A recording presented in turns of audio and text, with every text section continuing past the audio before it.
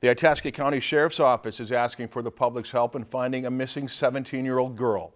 Valley Mariah Frazier was last seen on February 12th, a little after noon in Grand Rapids. She was seen leaving a meeting in the area. No one else has heard from her since. Frazier is 5 feet 3 inches tall and weighs 120 pounds. She has blonde hair and blue eyes. Anyone with information about Frazier should contact investigator Mark Greiner of the Itasca County Sheriff's Office at the number on the screen. If you enjoyed this segment of Lakeland News, please consider making a tax-deductible contribution to Lakeland PBS.